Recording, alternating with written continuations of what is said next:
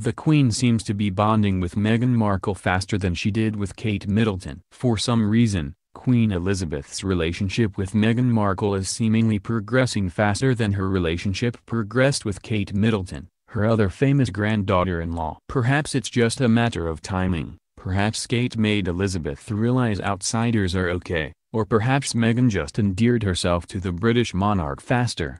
For example, Elizabeth and Meghan will make their first joint engagement on June 14, just days after Meghan's return from her honeymoon. The two royals will head to Chester, England, to open the Storyhouse Cultural Centre and then eat lunch at the Town Hall with Lord and Lady Mayoress. As Yahoo Lifestyle noted, however, Kate had been married to Prince William for nearly a year by the time she took her first personal trip with the Queen. On that occasion, Kate joined Elizabeth at the kickoff of the Diamond Jubilee Tour. "The most memorable engagement for me was an away day to Leicester," she recalled in the documentary Our Queen at 90. "I went without William, so I was rather apprehensive about that." Elizabeth was very supportive. "The fact she took the time to make sure that I was happy and looked after for that particular occasion, which probably, in everything that she's doing, is a very small element, shows just how caring she is, really." Plus, Elizabeth first met Meghan less than a year and a half after Meghan and Prince Harry started dating,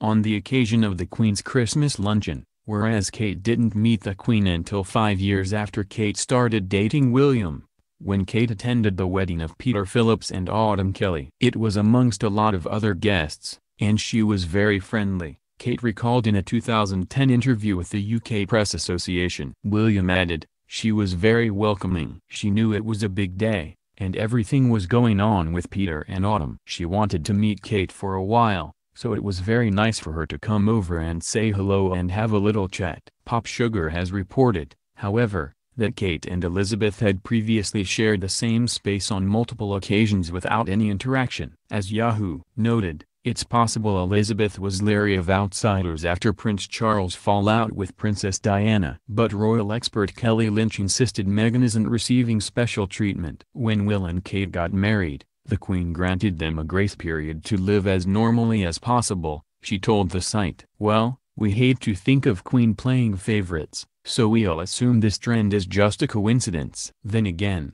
we'd be eager to meet Meghan as soon as possible." 2. Join our Facebook group for the latest updates on Queen Elizabeth, Meghan Markle, and all things royal.